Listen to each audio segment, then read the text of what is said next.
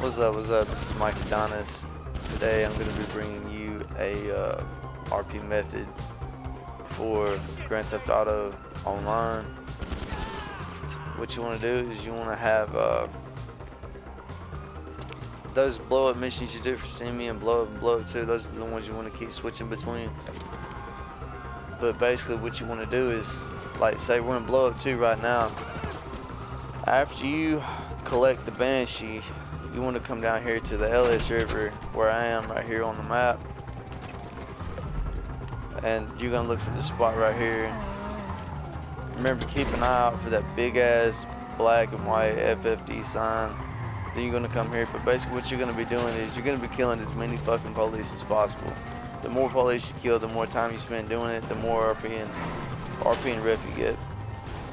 Like me and a friend of mine done this last night, and I don't know how much he got, but in one go I ended up getting like 9,900 rep and over $20,000.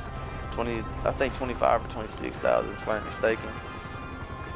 Basically what you want to do is come here, park your car up like that, take them a second to come, but once you get one of the stars, they'll start coming more.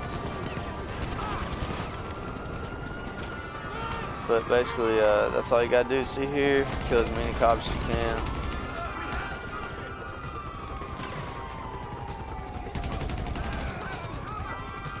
The more cops you kill, the more rep you get.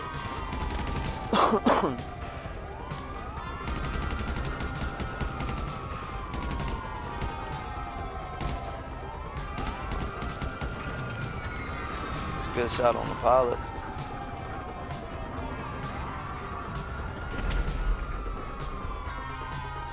Anyway, this has been Mike Adonis. If you follow this method, you'll get a lot of rep very fast. Even at level, I think it's gonna be level 66 if I do this.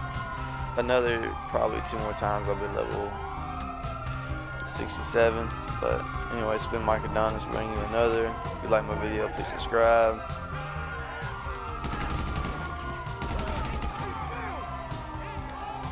And peace.